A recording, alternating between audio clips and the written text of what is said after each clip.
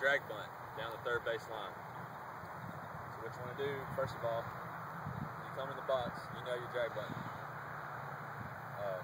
want to get in the front of the box so you'll be in fair territory. When you're behind, when you hit it, more than likely it's going to go foul. You want to get it right on the line. You're trying to get a base hit out of this.